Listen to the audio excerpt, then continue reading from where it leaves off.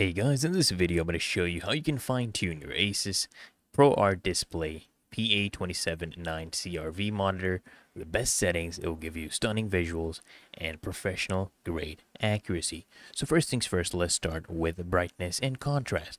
Set your brightness to 80. This will give you comfortable viewing, and adjust contrast to 75. This will give you balanced highlights and shadows. Now for color temperature, I need you to choose 6500K, which is standard mode, and this will give you natural and accurate color representation. Okay, now for color space, what I need you to do is I need you to access the ProArt preset and select the appropriate mode. Okay, so you can select sRGB for general editing and web design, or you can choose Adobe RGB. This is for high-end photo editing, or Rec.709.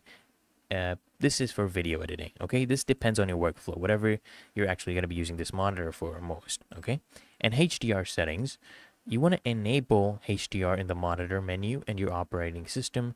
This will give you lifelike visuals, especially for HDR supported games. Okay, and then gamma, this is what I want you to do. Set gamma to 2.2. This will give you industry standard brightness levels. And of course, you want to turn on uniformity compensation to maintain color and brightness, consistency across the screen. And of course, guys, sharpness and input lag. All right, set sharpness to 50 for those detailed visuals without over processing. And you also want to enable low input lag mode for smoother performance during video playback or light gaming. And then, of course, as always, guys, you want to calibrate your display.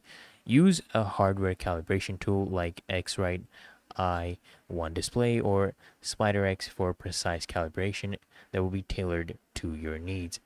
And guys, with these settings, it should unlock the full potential of your monitor. So I hope this video helped you out, guys. And if it did, consider smashing that like button as well as subscribing to Find a Solution. And I'll see you in the next one.